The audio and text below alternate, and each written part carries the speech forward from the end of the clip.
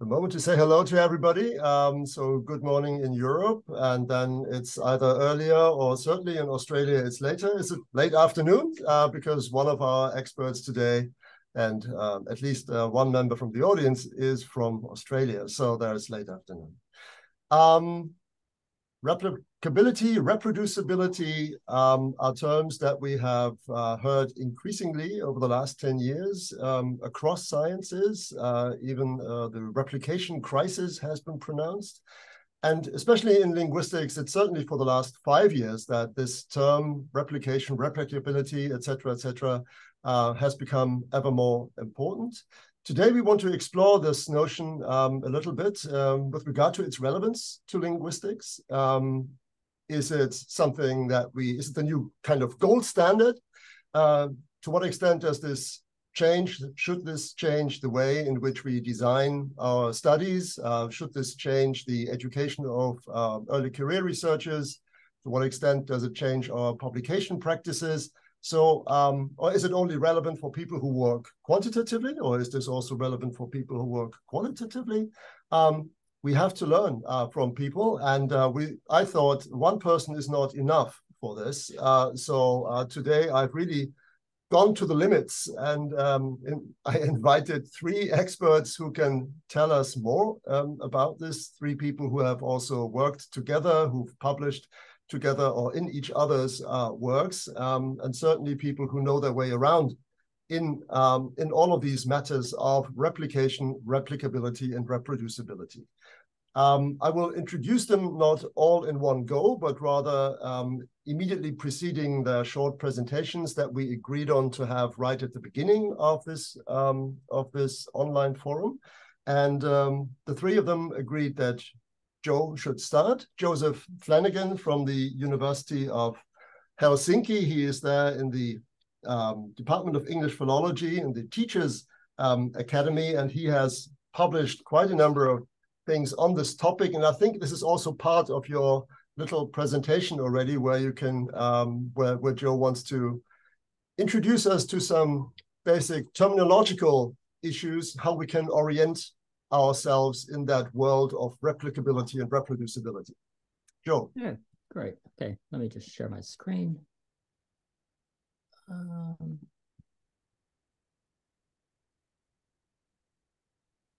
Okay, just really quick, the background is that I'm a university lecturer.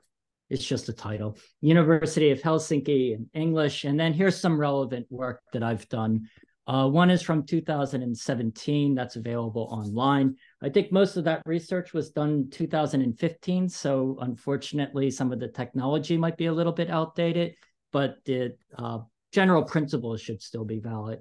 And then I did something for the Liddell opening webinar series on YouTube that goes over a lot of these different issues. And then I'm currently working on an article that's edited by Michael Holland and Martin on, again, spelling out what we mean by these various different kind of terms. So the only thing I really want to do in this presentation is just clarify terminology, because there's a lot of terms that are circulating around and that sometimes people are talking about the same thing when they use different words, and they're talking about different things when they use the same words. And from a linguistic standpoint, I would say it's really common to the same issue that surrounds the determiner versus determinative distinction, that I think everybody kind of agrees that there's a distinction between a category or a word class and a function. We just disagree about what to call it. And in proposing these particular terms, I don't want to say that one is necessarily better than another. I think it's more the conceptual distinctions that are important.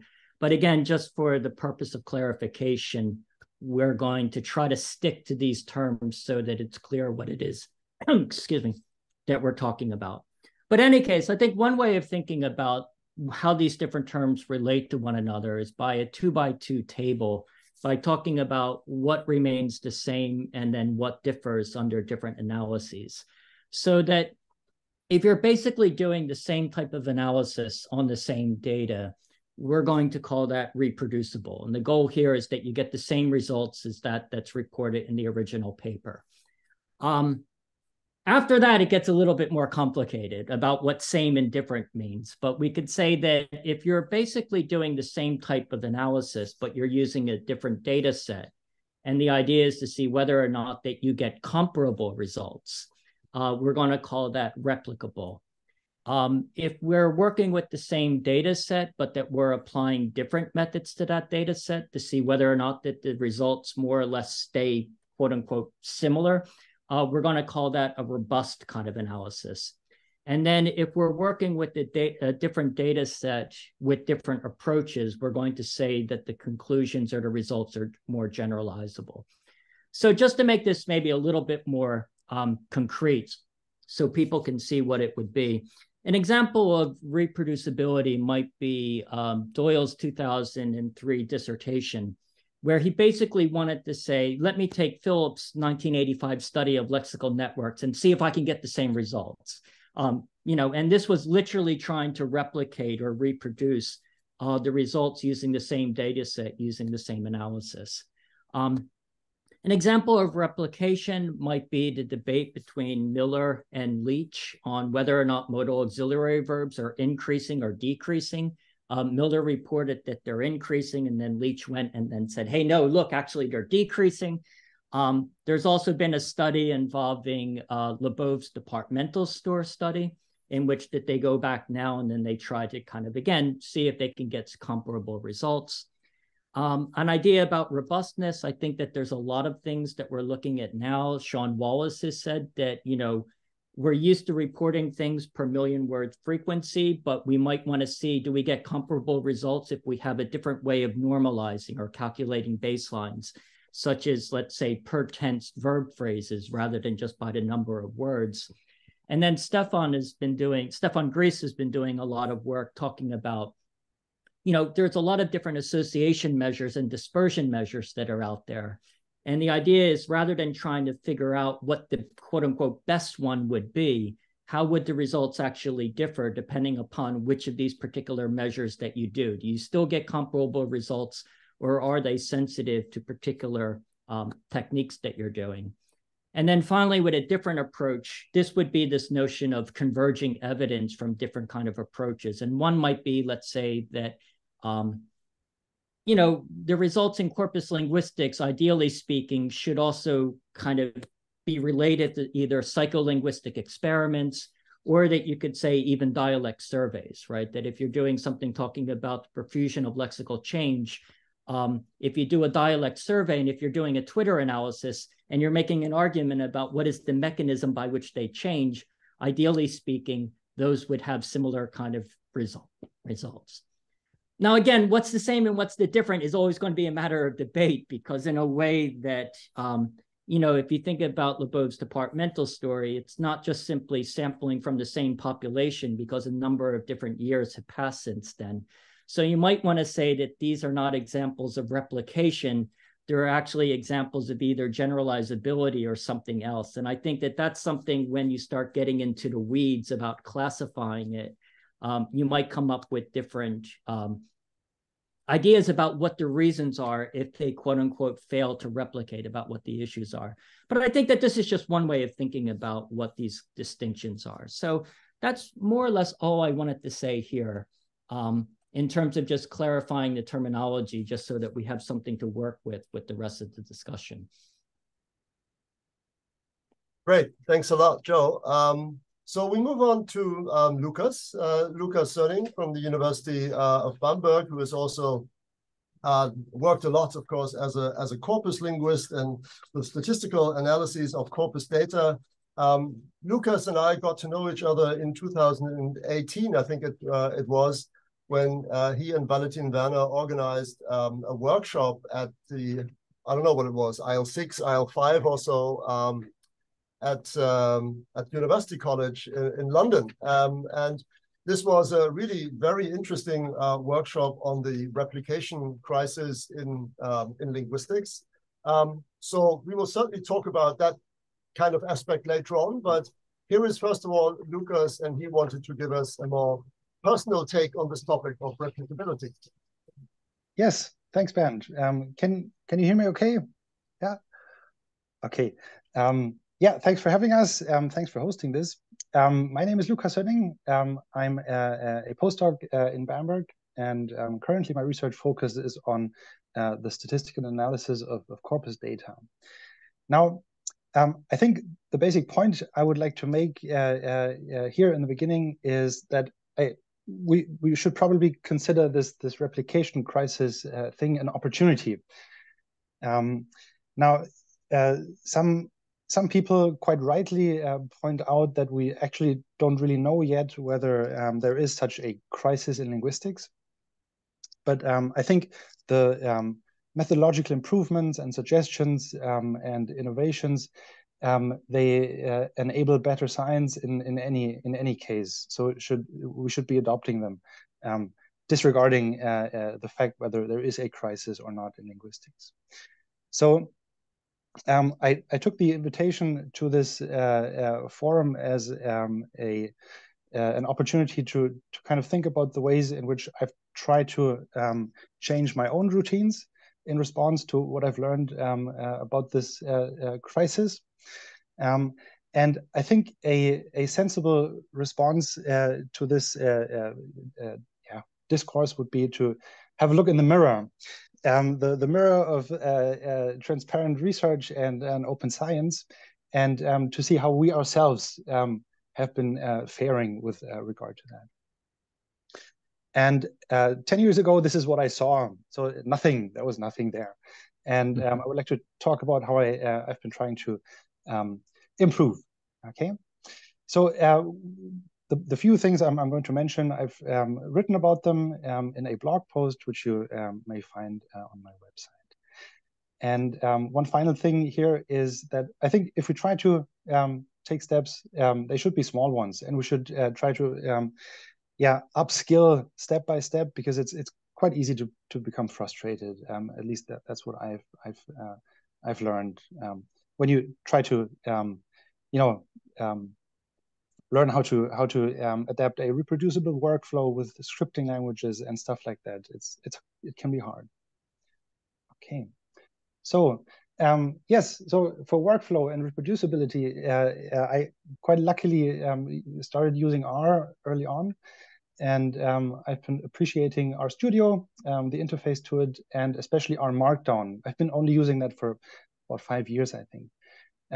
And I think a pretty safe advice for anybody who is working with R is to try as soon as possible to use notebooks such as R Markdown scripts. So they're great, not just because they actually make it easier to work with data, but they also offer many more opportunities. So for instance, I used R Markdown to typeset and then self-publish my dissertation in 2020, open access. And the R Markdown successor, Quarto, I've been using this, for instance, to create my website as well and my blog. So that's been great. Oh yeah, here they are, the mirror. Okay. Okay, so more recently, I became aware of a what's called the tier protocol. It's kind of an approach to making a statistical analysis self-contained and fully reproducible. And I've been starting to try to implement that into my workflow. I found that quite helpful. Now, as for open science, I'm a fan of the OSF, the Open Science Framework, and I usually have a project, an OSF project for every conference talk or other thing I'm doing. And I started using it just to drop my slides there for anybody who's interested. By now, I'm also using it to post my analysis scripts, figures, additional material, and so on.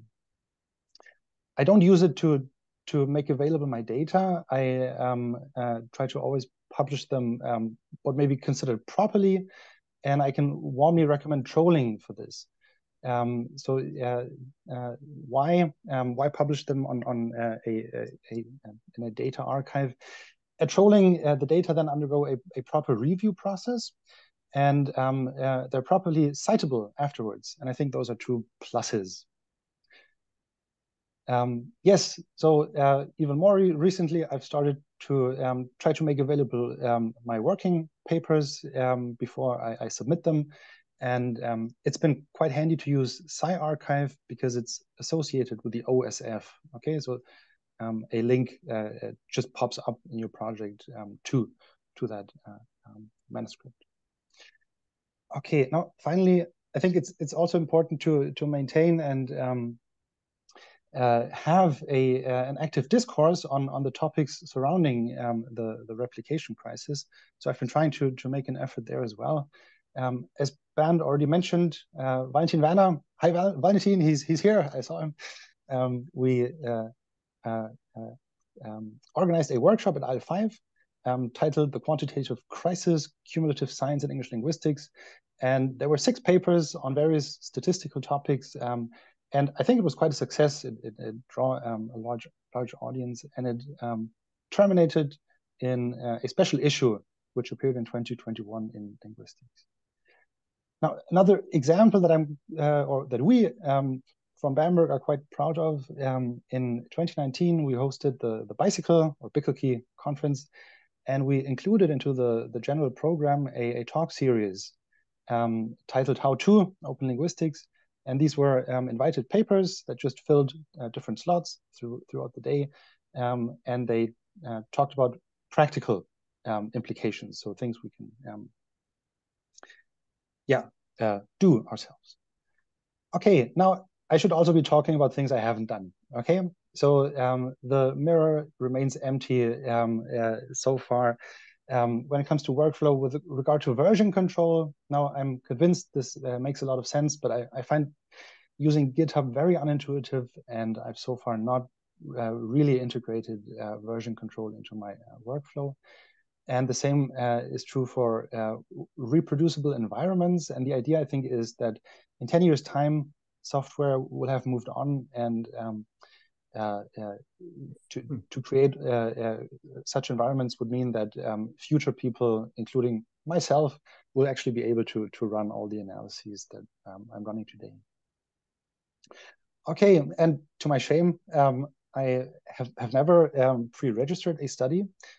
It is something I want to do soon, and I've also never done a proper replication study. Okay, so I think with these confessions in place, I would like to hand over to Martin. Yes, thanks, Lukas. You already sort of gave the floor to Martin. Let me just, by way of introduction, say that Martin is a lecturer in applied linguistics at the University of Queensland and also an associate professor and principal data science advisor at the Arctic University of Norway, as I just said when I said hello to Martin. So I get, if you have the temperature average between Norway and Australia, then you probably end up somewhere in, I don't know, Tuscany or so. He is a quantitative corpus linguist. He describes himself as someone who aims at combining and bridging the gap between computational linguistics and corpus linguistics.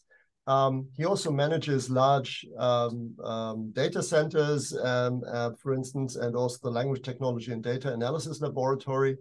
And among the publications, you may mention this anyway, Martin, but I thought I should mention it too. It is next month that a special issue will appear of the International Journal of Corpus Linguistics, and you can read for yourself.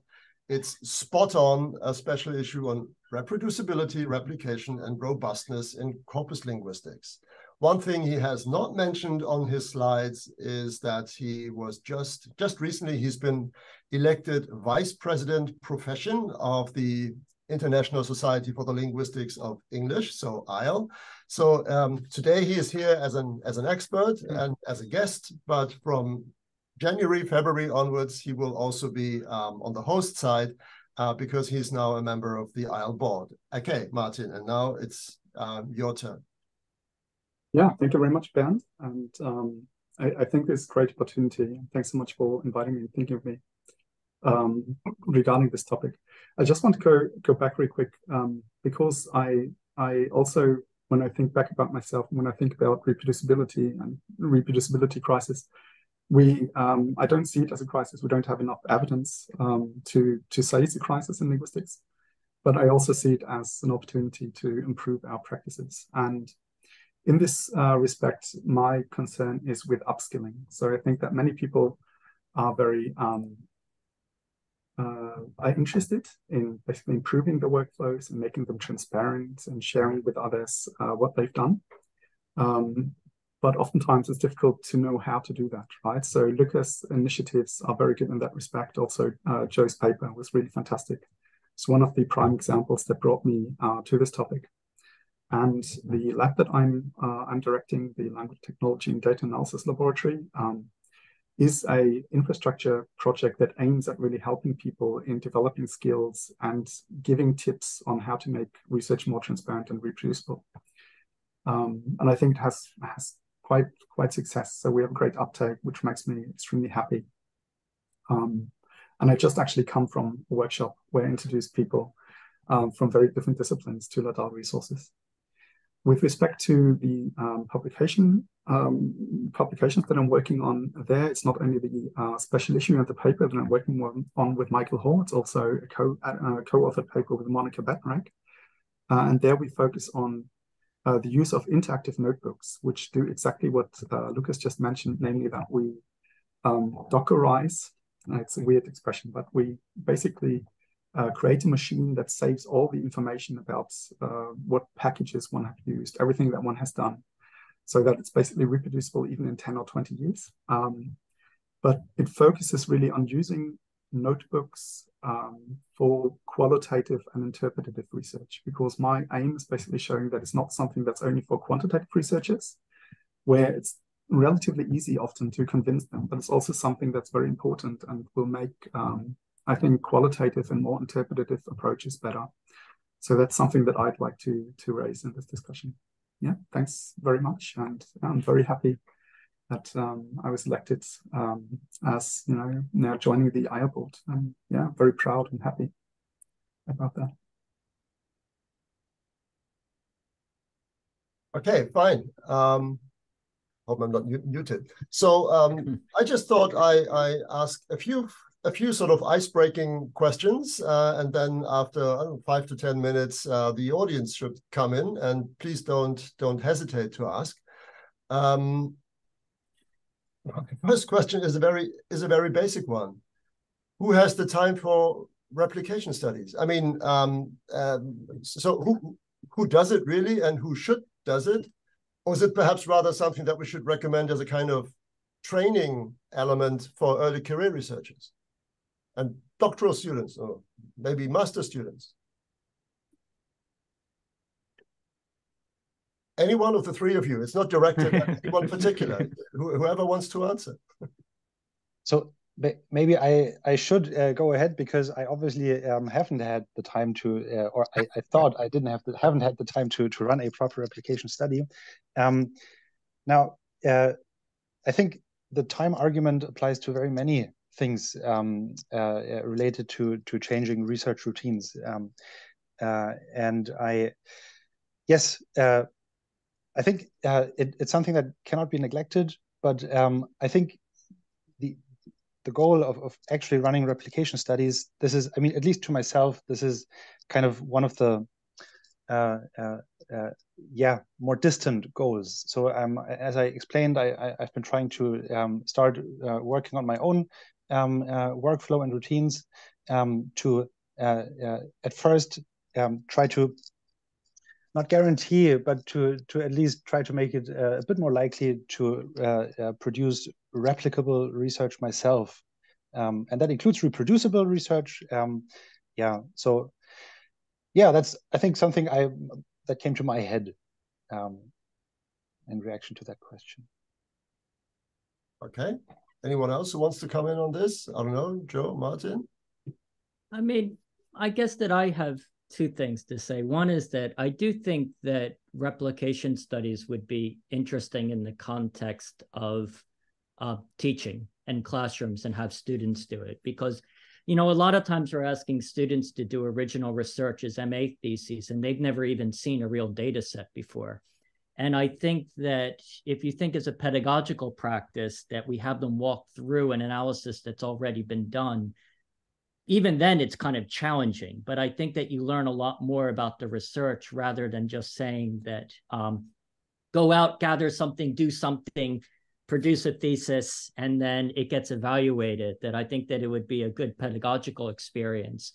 And if we start incorporating a lot of this stuff within the teaching, because I think that within my own teaching, and I wrestle with this, it's like, it's very easy to teach articles, you know, in which we say, here's the article, this is what the people say, but we kind of say, but take all these things on faith, because we're not actually looking at the data or anything here, right? So when we're evaluating the argument, it's not really an empirically based discussion in the sense that we're looking at the decisions that they've made, we're seeing the results that they've done, that we're evaluating it in a critical sense involving the data. It tends to be more critical, I would say, at a kind of meta-analysis where it's the kind of larger theoretical or methodological, abstract kind of principles that we're evaluating.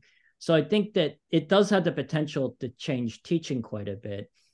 And then about the other one, about the time, I think that that's just simply because as a profession, maybe what we do is that we overprivilege novel results as opposed to building a foundation upon which to find scholarship in a way. Because if every study is kind of like, I mean, we do a lot of replication studies, if you take it in the very broad sense of that term.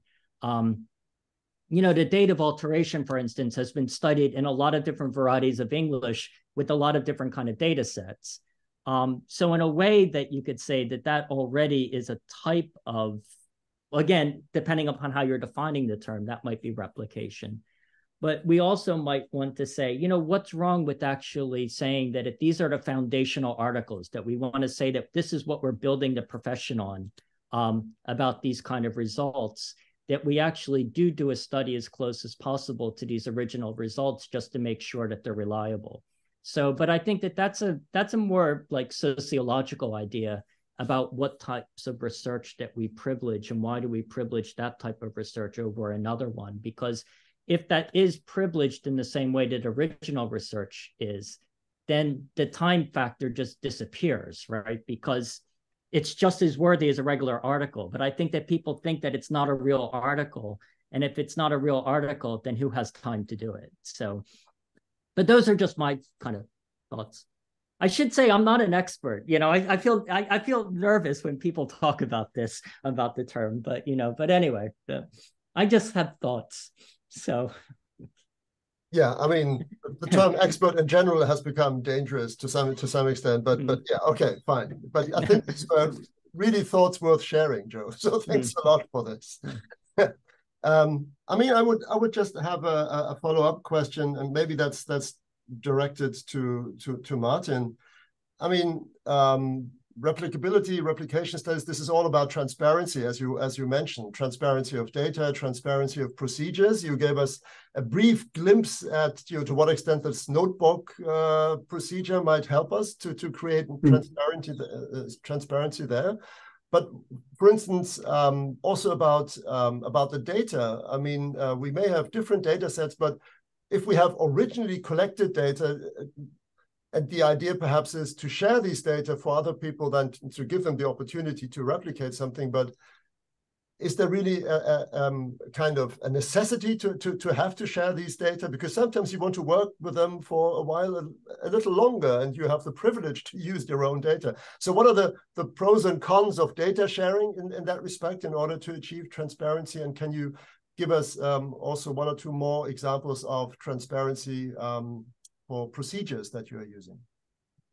Yeah, so Lukas mentioned that notebooks are, I think, a really great tool. And I think that if I were asked what would be the one tool that I would recommend, it would probably be using notebooks as a way of documenting what one's doing and then being able to share them. And with respect to pros and cons of data sharing, so it's actually a very tricky question in a way, right? Oftentimes we cannot share data because it's sensitive data. In Australia, oftentimes we deal with sensitive data relating to Indigenous people, where it's not that easy where you can share data, but also when you work with children. But also you have interests, right? So Imagine you are a young researcher and you've just put in a lot of time to collect data, and maybe you don't want to give it away right away, right?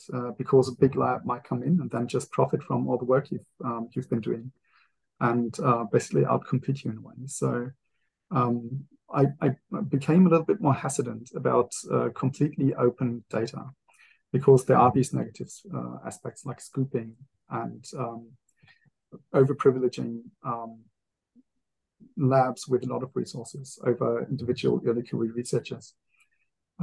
That said, so there are these negative sides, right? Equity issues, sensitivity issues.